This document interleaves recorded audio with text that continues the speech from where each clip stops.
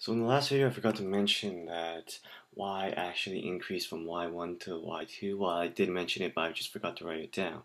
So we see that y1 actually increased to y2, the blue to the purple, and that is apparent.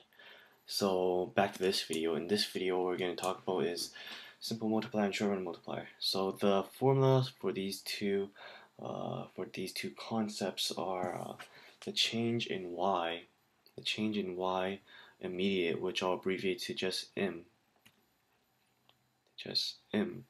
over the change in AE, not m, AE not immediate.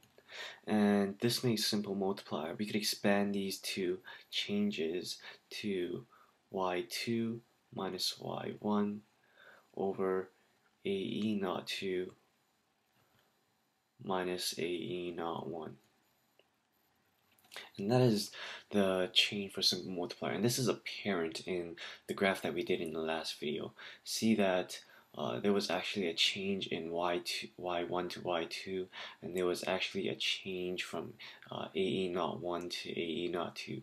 So pretty much what we're taking is, for this graph, we're taking AE not 2 minus AE not 1, but before that we're taking y2 minus y1, and then we're taking that divided by AE not 2 minus AE not 1.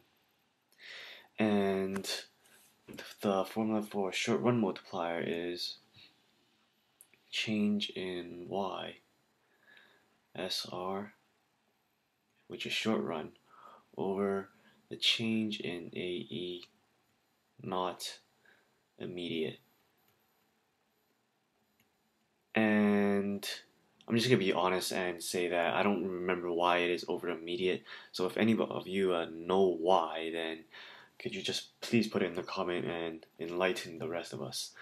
And yeah, so this is the formula for it, and the full bore expanded formula is y3 minus y1 over AE not 2 minus AE not 1.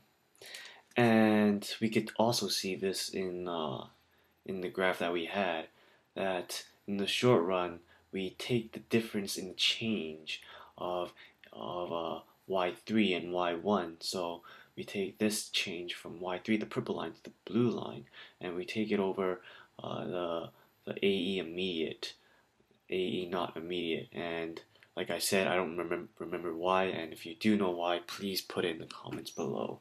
And just to note, maybe you saw it already, but maybe you didn't see it.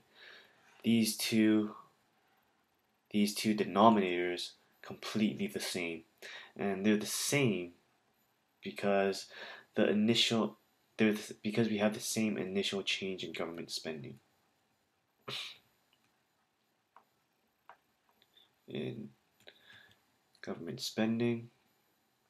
So it's the same.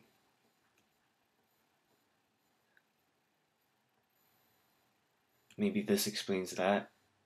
No, not really. I don't really get it. I get the formula, but I don't really get why it's over AE immediate for the short run multiplier.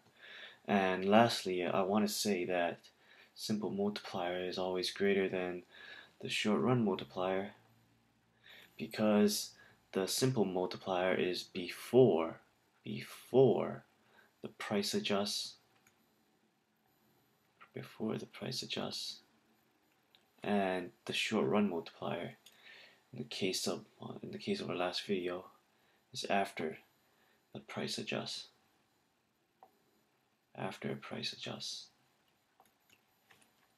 And the short run multiplier ignores price. Prices. So that is why the simple multiplier ignores prices. That is why the simple multiplier should be always greater than the short run multiplier. And yeah, this is all I want to teach you in the last video. Please rate, comment, and subscribe, and I'll see you in the next video.